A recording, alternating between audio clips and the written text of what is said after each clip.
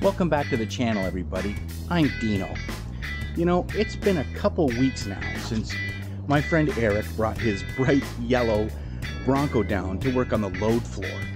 Now he's coming back down today. We've got a little bit more work that he wants to do on that, and I need to get the Tinker Shed sort of set up and ready for him. So why don't you sit back, grab yourself something cold to drink, and enjoy Dino's Tinker Shed. That Bronco really is really cool. Can't wait till he gets here. See you in a minute.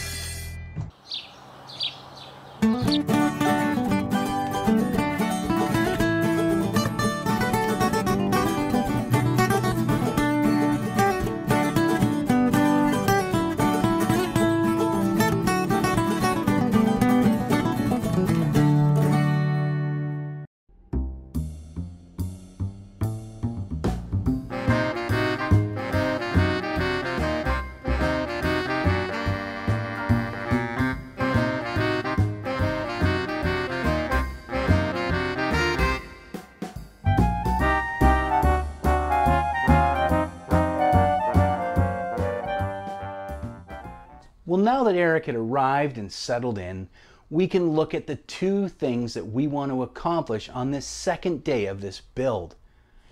The first is we wanted to construct a slide-out tray that mounts to the load floor.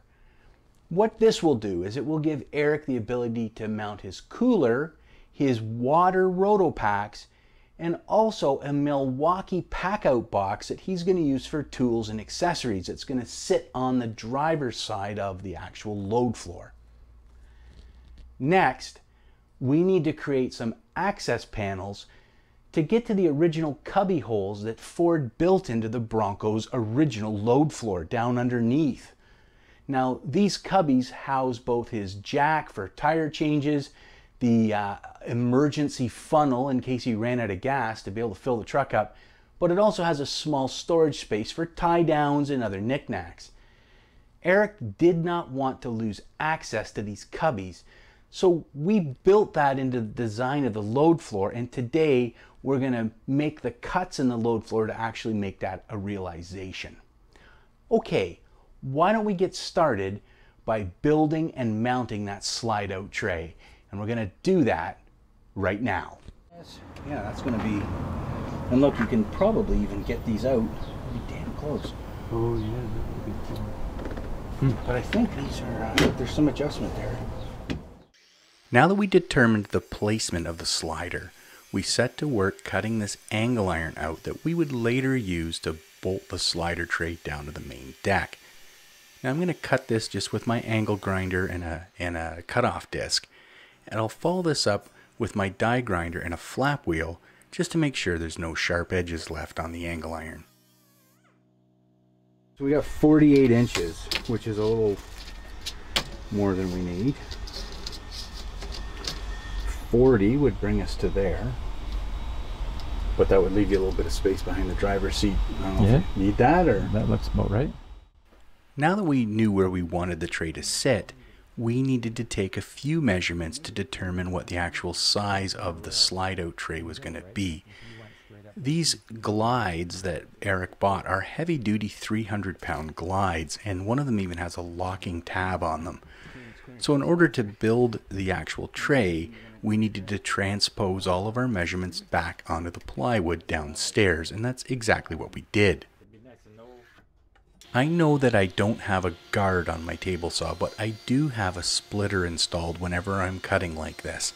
It helps keep things from kicking back, and when I do pass my hand through, I always keep it far enough away that I'm not too worried about cutting myself.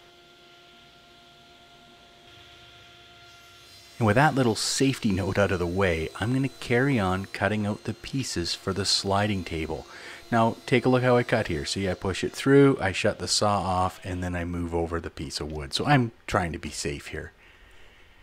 Once I get the basic foundation built, I'm going to use this square and lay out some dado cuts that I need to make in order to set the sides of the table in place. These will be used to actually fasten the glides to this tabletop.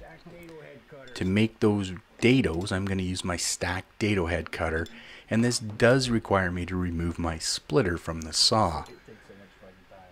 Once that's done, I'm going to set the depth of the dado blade. I think I put it down in 1/4 of an inch. And then I'll run the dados through the actual plywood.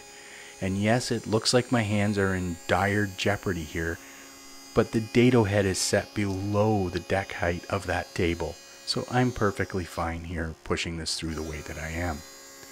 This makes a great finish cut. This is a good stacked dado head cutter that I have, but I will follow this up just with a little bit of sanding just to make those dados, those grooves, a little bit smoother. After that, I'll run a line down the center of the dado on the top of the deck. I'll use this for staple placement later. I'll cut a couple runners at the right height, and after gluing them, I'll use my staple gun to staple them into that dado and further secure them. You can see them here underneath. Now this gives me the platform that we need to get Eric's slide-out tray completed. Now that we had the entire tray, the wood parts anyway, assembled, we turned our attention to attaching the glides. We used a couple pieces of 1/2 inch offcuts to raise it up a 1/2 inch off the bottom of the deck, I guess, basically to orient the glide correctly. And once we were satisfied with the placement, we came in and started to attach it just using some small 5/8 screws, I believe it was. In order to get further down the track, you actually have some holes here in the glides that allow you to reach through and fasten it to the substrate on the other side. It worked really good, and it wasn't long before we had both of these two attached to those wooden substrates. Once that was done, we removed them and actually attached the angle iron onto the glide itself. We had to do this. We couldn't attach it without taking the glide back off. It was a little bit of a pain, but we had the registration holes, and now you can see it works really well. Next, we took the finished product outside and dry fitted in the back of the Bronco, and we also took this opportunity to mark the holes where we would have to drill out and put in some nutserts. However, before we went any further, we wanted to lay out the attachment point placement along the actual tray. And this included things like where the cooler was going to go, his roto packs, and eventually a Milwaukee pack-out box. So to start this process, we're going to drill holes through the plywood and then use what's called a nutsert, or a threaded insert, I guess, in woodworking. But this is basically like a helicoil. So we drill through the plywood, and then using this tool, we put the threaded nutsert onto the tool and power feed it in with the drill. It's a really slick process, and it's really handy. Once you do that, you just thread the tool back out, and it leaves you with a 1/4 20 mounting point. Well, after Eric and I got the slide out finished and working really well, we turned our attention to the access port for the cubbies in the load floor. We cut out a panel, an L-shaped panel, from the load floor itself to start with. We sacrificed that piece of wood because it was easier to make straight lines with a skill saw than it would have been with a jigsaw trying to cut everything around there. Afterwards, we made a new access cover with very tight tolerances. So when Eric finally carpeted the load floor, well, the access panel just about disappeared, other than for the pull tab. So why don't we get started by bringing the piece of plywood in here and cutting out those access panels for the cubbies. Okay, let's do that now. Once we laid out all the attachment points, we brought the load floor back in to lay out where the cubby itself was going to go, the cubby cover. Now again, I used the skill saw here to make sure that the lines were as straight as possible, but you still need to use the jigsaw in some spots where you either, it's a little bit tight to make a plunge cut, or in reality a circular saw just doesn't work. So I used these two tools in combination to get this opening cut out properly.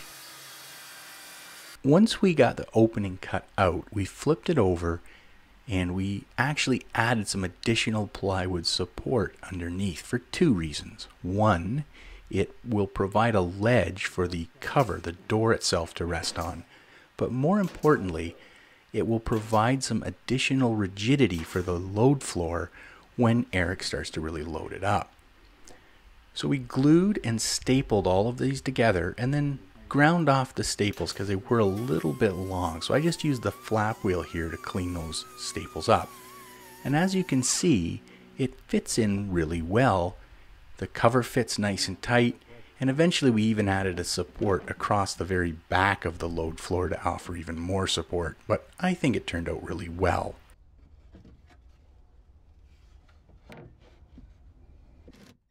Well, this really only leaves one thing to do, and that is fasten the tray down to the load floor itself.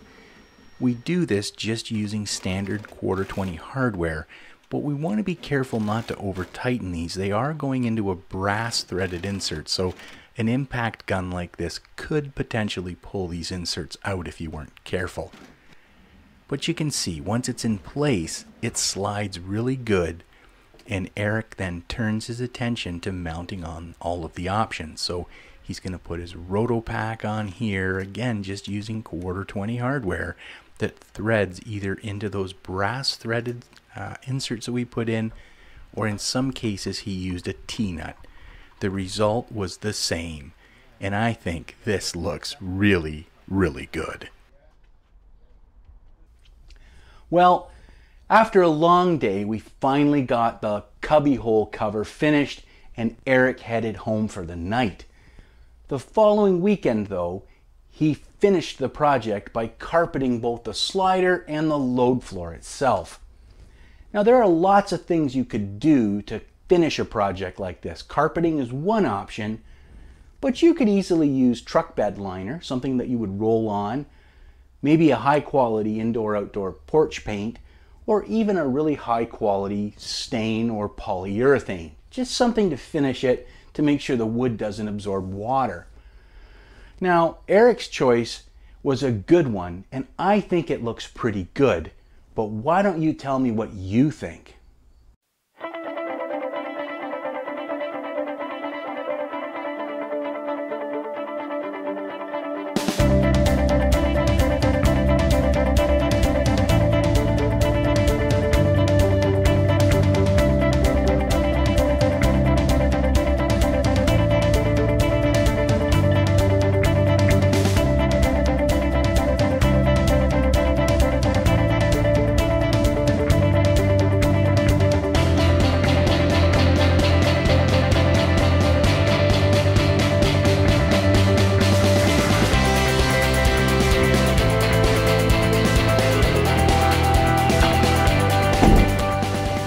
Eric, this has been an absolute blast of a project. This is my first collaboration video, and I think it's yours too, right? Absolutely, yeah. So I think we accomplished something really good here. And you won a prize for this build, didn't you? Yeah, there was the first annual Bronco Stampede in Kitchener. They held it at the Chicopee Ski Resort, and they had a show and shine, and they handed out registration cards for everyone to sign up for it, and I signed up. I wasn't thinking anything about it. Put the registration card on the dash, and then towards the end of the event, they called my name. I didn't hear it. I was out wandering around staring at the trucks and whatnot, but yeah, I won a $500 accessory voucher and a car dealer or car. So that basically paid for the plywood in that anyway, right? Yeah, for sure. Perfect. Yeah. No, that's great. So if you haven't done so yet, by all means swing over to Eric's YouTube channel, which is The Lonely Overlander, and see what you think of his channel. I really like it. It's a young channel. I want to see those subscribers grow the way that you helped me build my channel, and I think it's going to be content that you're going to like. Eric, what can they expect in future videos as your channel grows? I think moving forward, I want to concentrate mostly on travel and adventure videos, anytime I get away for a weekend, I want to record it all, video log it. I want to put out some high quality productions as much as I can, basically. Yeah. I think it's going to be fantastic. And I know there's also going to be some videos on accessories and how to trick out your Bronco to make sure that it's well equipped and ready to roll into the backcountry in Northern Ontario. Yeah. I can't wait. Another true Canadian right here. So anyway, I really appreciate everybody stopping by and all of the support that you've given me over the last year and a half. And if you liked the video today, by all means, leave a comment that helps me, and leave a comment for Eric too to help steer him in the right direction too. But until then, we got a few things to pack up here and a few more miles to put on before the end of the day. So I'm Dino. I'm Eric. And I'll see you soon here on Dino's Tinker Shed. Let's go crawl over some huge rocks or something with this thing. Let's go, buddy.